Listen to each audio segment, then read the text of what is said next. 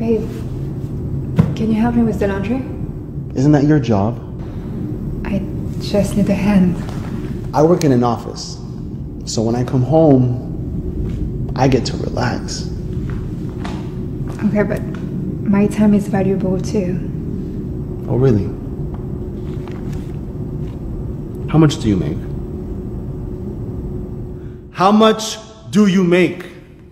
Sweetheart, I make $25 an hour. Your only job is to take care of this house. I do not ask you to do my job, so do not ask me to do yours either. So you are saying that my time isn't worth as much as yours? Honey, when you start to make some money, then we'll talk. I don't have time for this.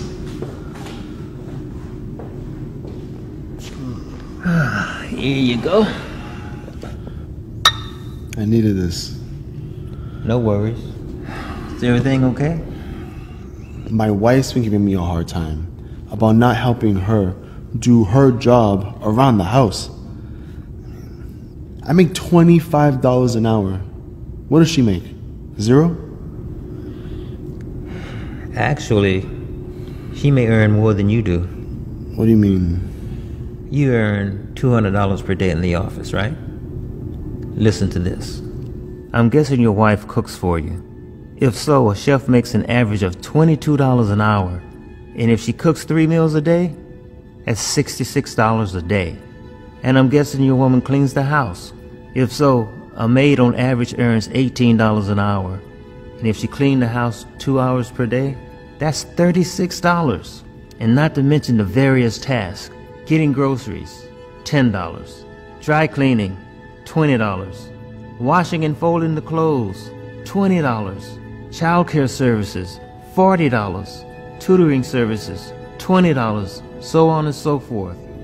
So when you add all those numbers together, I'm sorry, buddy, but she actually earns more than you.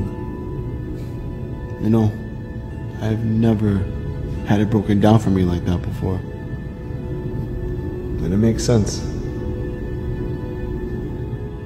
As always, thanks for having me over. Not a problem.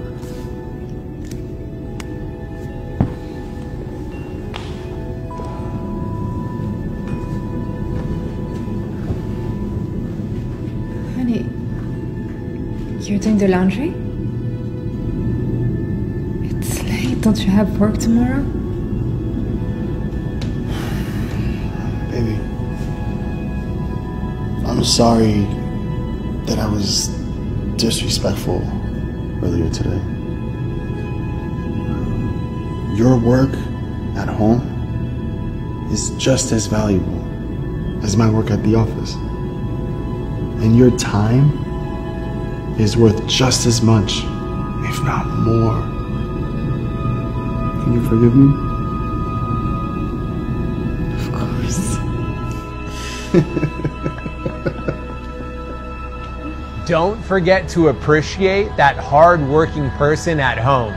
The kind of person that makes sure there's always hot food on the table, that keeps the entire house clean, or is always taking care of everyone else, and still manages to do everyone's laundry.